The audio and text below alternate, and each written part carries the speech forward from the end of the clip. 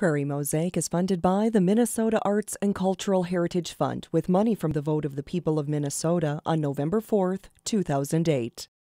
The North Dakota Humanities Council, a nonprofit, independent state partner of the National Endowment for the Humanities.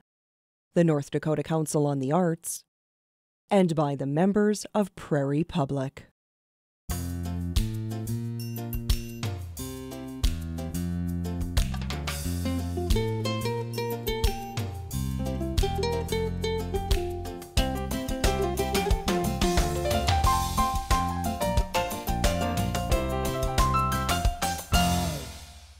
Hi, I'm Bob Danback. And I'm Barb Gravel. Welcome to Prairie Mosaic, a patchwork of stories about the people and places that contribute to the arts, culture, and history in our region. On this edition, we'll begin the search for a new conductor for the Fargo Moorhead Symphony Orchestra, visit a museum dedicated to the history of Minnesota's milling industry, and enjoy the music of a bluegrass band from Thief River Falls. Shelli Fenske compares the art of jewelry making to sculpting. She forms metal and precious stones into one-of-a-kind pieces. Her jewelry reflects her love of nature and her passion for creativity.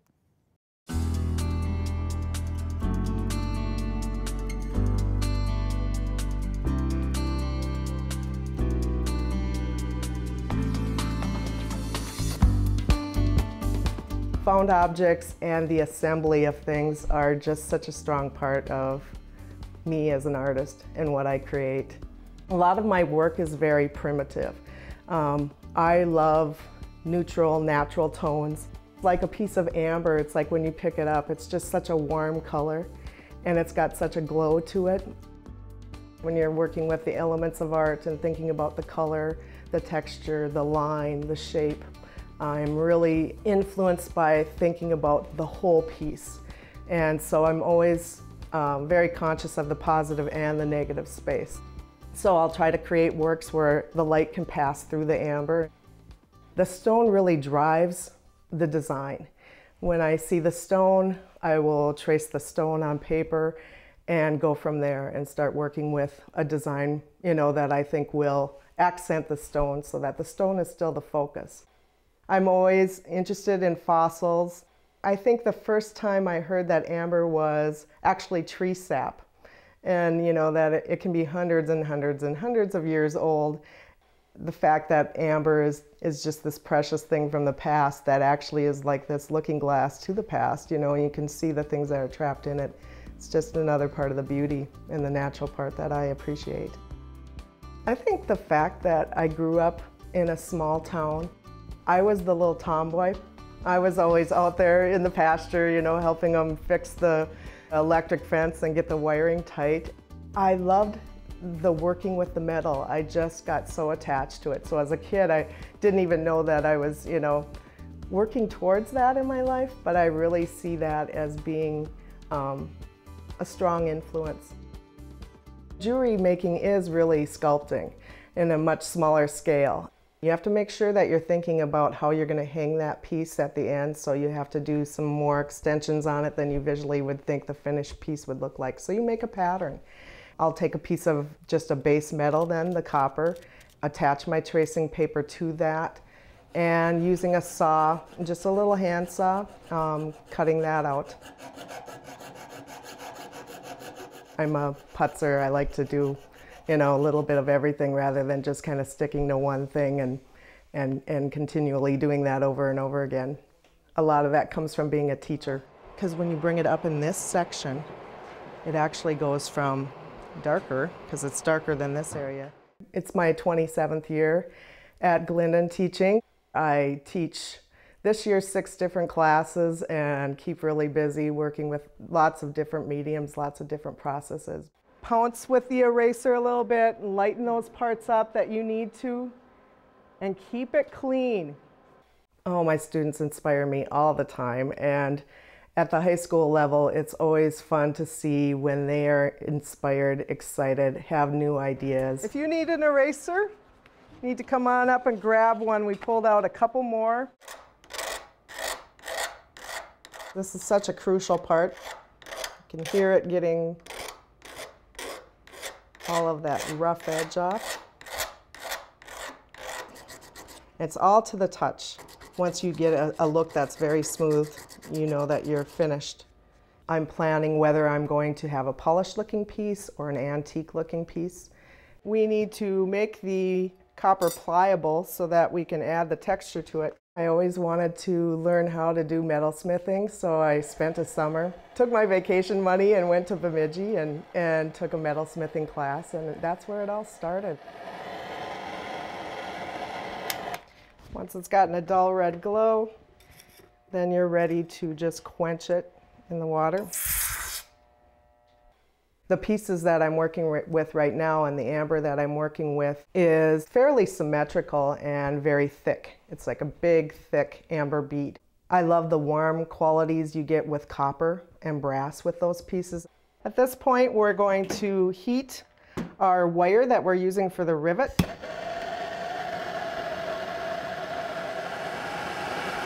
I love sculpture. I love teaching sculpture. And I really think that that's why jewelry making became such an interest to me. Yeah. Sculpting is just such a big part of my life. I think I relate to so many different parts of my life when I sculpt. And here's the rivet that I made. I'm going to insert that into here. And the very last part of this is attaching the amber to it.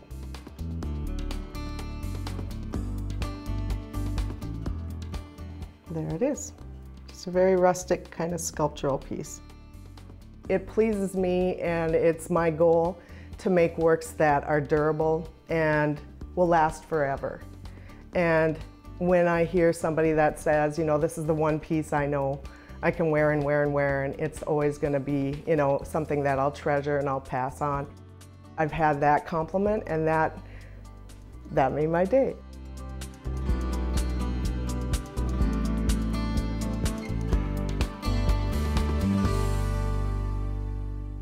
Conductor George Hansen has led nearly 100 orchestras and operas, including the New York Philharmonic.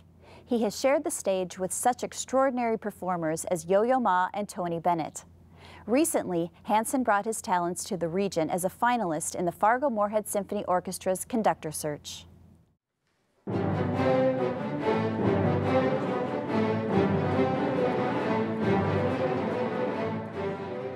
As someone who grew up here, I treasure my experiences here.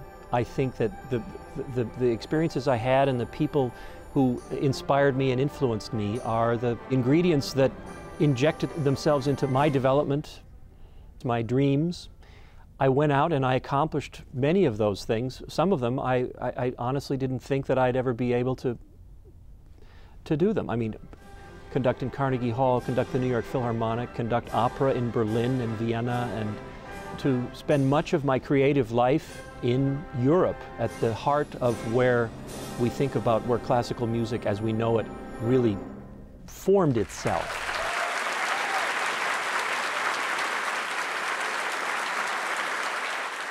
When I saw an opportunity to come back here, I viewed it as a real chance for me to take everything that I had learned and just share it. Just try the violins right there. This is after that little fermata, the Allegramente. I was born in Iowa City, moved to Milwaukee, and then when my father took the band job with Concordia in 1967, it was with the stipulation that he be allowed to start an orchestra. I was at Moorhead High School. I had been persuading my parents for years that it was okay that I was only practicing the piano, you know, an hour a day, because I was going to become a doctor. Let's play it right at the beginning. Here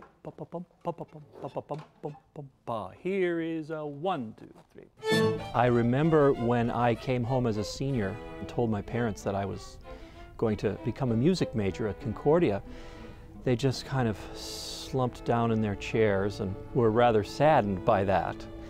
I devoted myself for the next several years to the piano and spent, many hours every day trying to make up for what should have been a devotion in the teenage years that I didn't really put forth. I came home one night after, 3-4 hours of practicing, 10 o'clock at night, I put on a recording. Without really looking at it, it turned out it was Mahler's First Symphony. And by the end of the first movement, I had decided that's what I was going to do. I would become a conductor. Here is 1 and 2.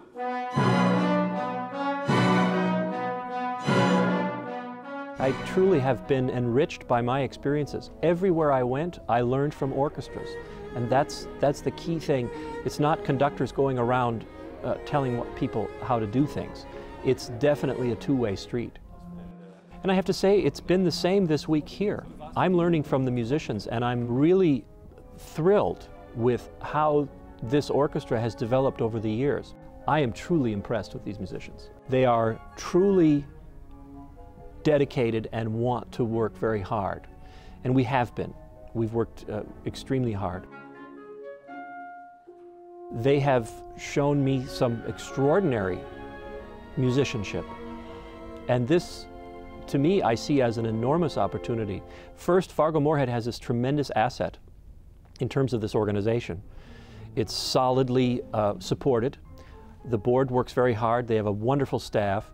And these musicians are truly devoted to their craft. I'm grateful that Fargo Moorhead has continued to decide to support an organization like the FM Symphony, of which you can be very, very proud. After I knew that I would be coming here, they asked if I would submit several programs based on potential soloists. I drew up a German program, since that's where most of my second upbringing has been, in Vienna and in Germany, especially in the Opera House.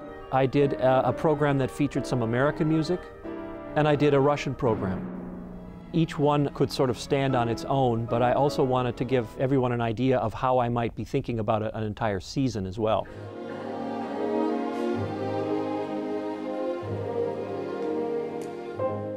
You have to look at the program and say, all right, we need a piece on there that everybody's going to be comfortable with and is going to say, I love that piece. I'm going to go to that concert to hear that piece. And now it might also be the soloist.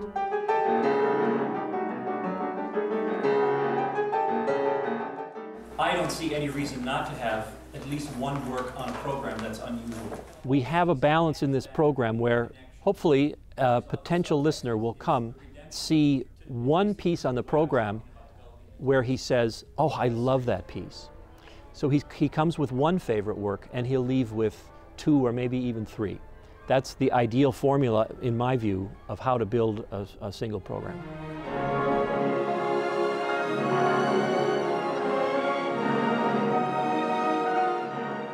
The Fargo Moorhead Symphony is searching for its next music director. This season, our Masterworks concerts will each be led by one of the 5 finalists.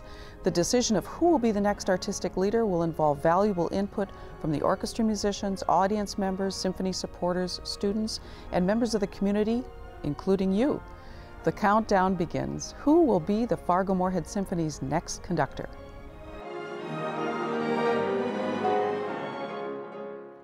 The Mill City Museum in downtown Minneapolis is a fascinating place to visit. The museum tells the story of the history of milling in Minneapolis-St. Paul and the companies that rose to prominence. Visitors will experience interactive rooms, historical interpreters, and other treats. Plan on a full morning to see it all. It was quite the sight. I still can't believe it myself. It was exciting enough that schools would bring busloads of kids down here to watch us start that mill. To me, it's still amazing. We're standing in Mill City Museum in what was once the largest flour mill in the world. When it was built in 1880, it was the largest flour mill. From 1880 to 1930, Minneapolis was the flour milling capital of the world. And this flour mill continued to function until 1965.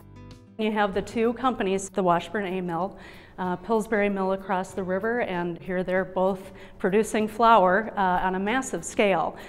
This mill was once the largest flour mill in the world, and then the Pillsbury A Mill was. So this is what made Minneapolis the milling capital of the world. Minneapolis,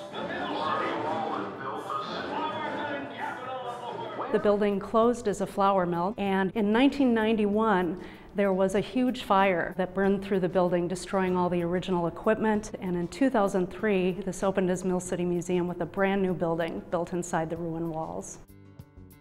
The explosive history of this site is that the first Washburn A mill, which was built in 1874, was destroyed by a huge flour dust explosion in 1878.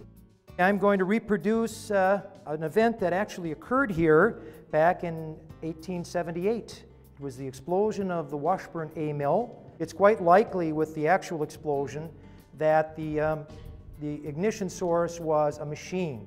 I have a nice jar of flour dust here. Put a nice heaping teaspoon of material in here. We're going to get this dust mobile, and in order to do that, I am going to use this trusty bicycle pump here and get that flour dust moving around in that mill. Let's try it here. 1, 2, 3, go.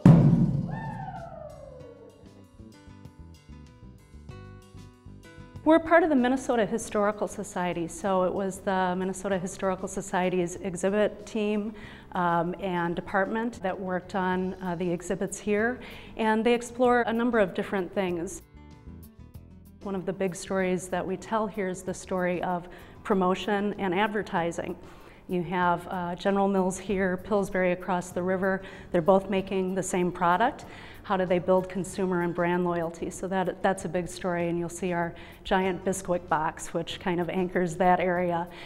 We also tell the story of the wheat fields in the Red River Valley that supplied a lot of the wheat that was milled here. And history player Mary Dodge Woodward is one of the ways that we tell that story as well. April 3rd. When the sun shines, such a steam arises from the ground that the prairie looks like an ocean with waves. One cannot make out objects at a distance. The country is alive with teams seeding and dragging. We have a large number of school and youth groups that come through here every year, about 35 to 40,000, and they experience all facets of the museum. We have an interactive water lab where people can discover changes that were made to the river in order to power the mills. The key to the whole thing is not to let the water go down the waterfall. So what they did was build a 3-sided dam, and that actually raises the water up a little bit more and then drives it to the side where you can run it through machines. We have a baking lab where all sorts of things take place. Our staff will talk with folks about test kitchens, wheat and flour. Hard wheat and soft wheat are turned into the bread flour and the cake flour, and then we have our all-purpose flour, which is generally a blend of bread and cake flour. We also have a show called the Flour Tower, where you ride between 7 floors of the museum, each one designed to look like a different floor of a working flour mill, and hear the voices of people who actually worked here. Well, they were just young kids. They wanted to work on the same place all the time. They were boy crazy too. There is a Meet the Machines exhibit, which is flour milling equipment from the Pillsbury mill across the river, from the Albany mill, and other places as well. You will also see history players, people portraying people from Mill City's past, and get to enjoy stunning views from our observation deck. Oh, is it any wonder that it frightens the animals? I never thought I would see the day where work was done by the power of machines rather than by horses. I think for some people this is their starting point, the go-to for Minneapolis history, but also regional stories and stories of how this place changed the way we eat. So you get the strangest dream, and I said to the wife in the morning, "Oh, I'm all worn out today." She said, "Why?" "I had trouble at the mill last night." "I think it's something you'll never forget."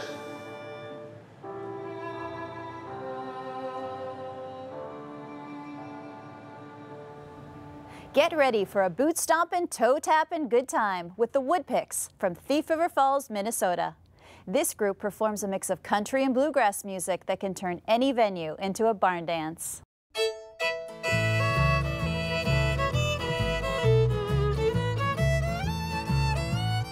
I'm the center of attention in this barroom, 'cause I've got the biggest heartache of the year. And each night those swinging doors reach out for me and draw me in.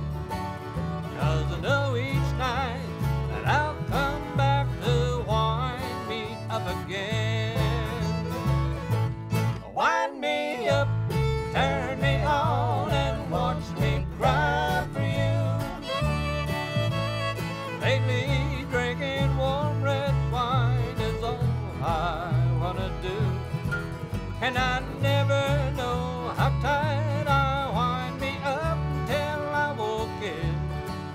But I don't care, 'cause I'll be back to wind me up again.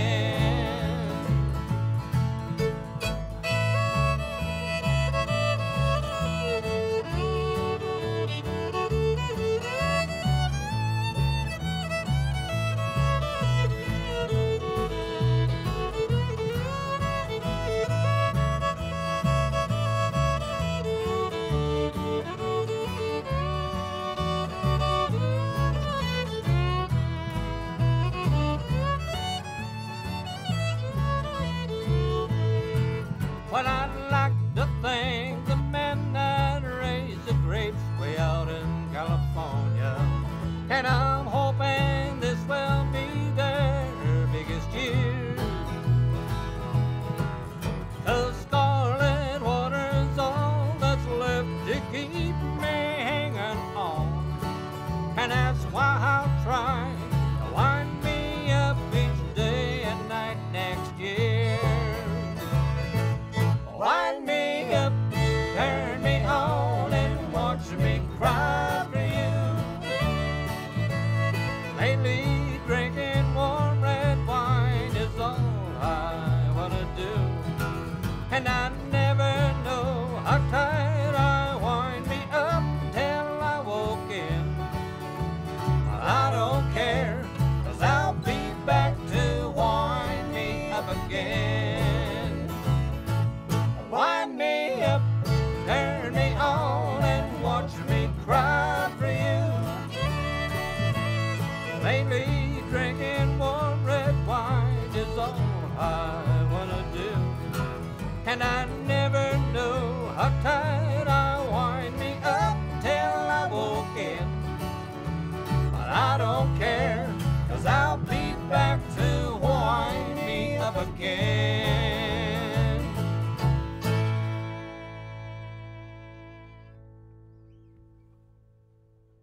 Hi, we are the Woodpicks, and the name is derived from years back when we started playing together. Who would come and play with me, or who would go do this gig? So, and as it came around, Milo came back to town, and the rest is history. So it's not the Woodpicks or anything like that, ladies and gentlemen. It's the Woodpicks. All one word, Woodpicks.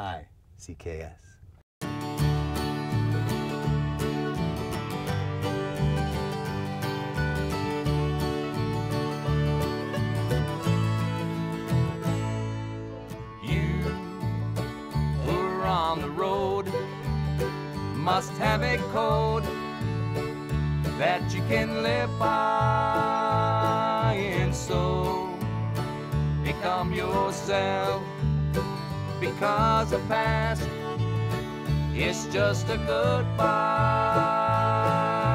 Teach your children well, their father's hell did slowly go by, and feed them on your dreams, the one they fix, the one you know by. Don't you ever ask them why, if they told you you would cry, so just look at them and sigh, and know they love you.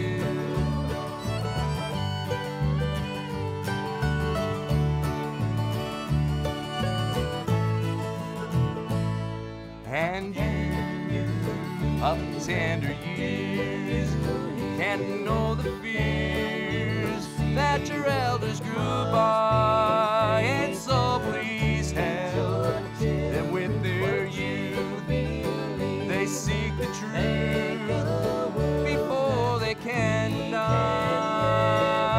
Teach your parents well, their children's hell will slowly go by, and feed them on your dreams, the one they fix, the one you know by. Don't you ever ask them why, if they told you you would cry, So just look at them and sigh, and know they love you.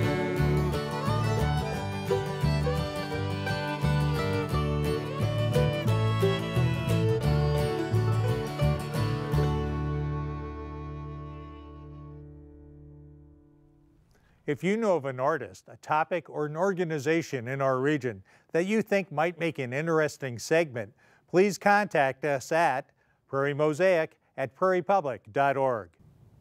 I'm Bob Dambach. And I'm Barb Gravel. Thank you for joining us on this edition of Prairie Mosaic.